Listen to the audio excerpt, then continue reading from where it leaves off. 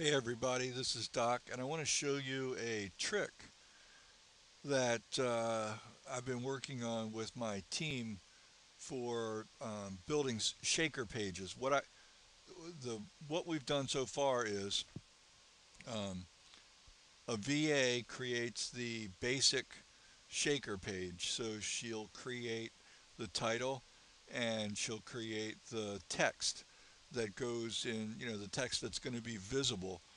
She'll put in the short codes for things like random posts and the map and the video and what's the other thing? Oh, weather.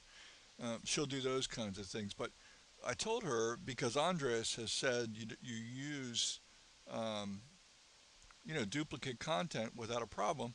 I told her to just look for something that was on page one or page two for the main keyword that we were looking for and just grab it.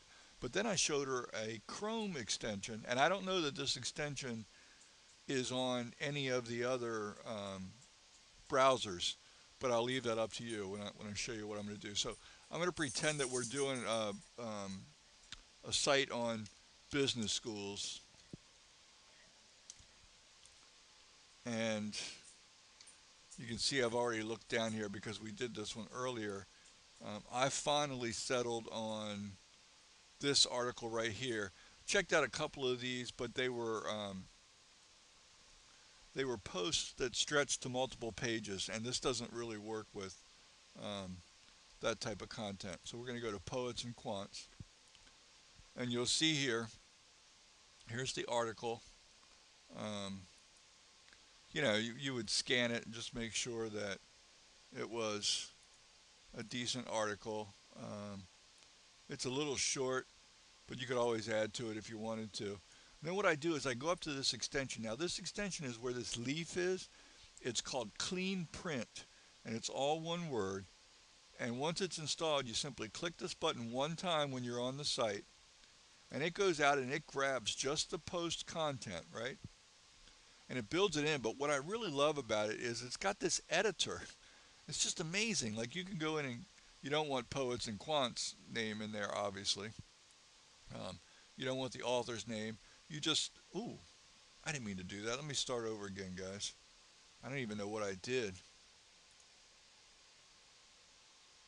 So you don't want the Poets and Quants name, right? X out of that. Go down here to the guy's name. Get rid of the author. I don't need the photo.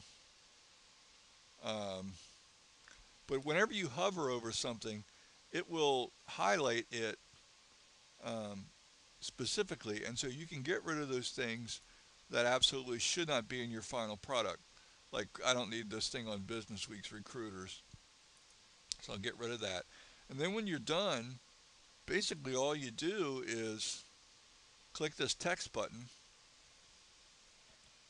and it will create a very nice Word file. Pull the Word file up,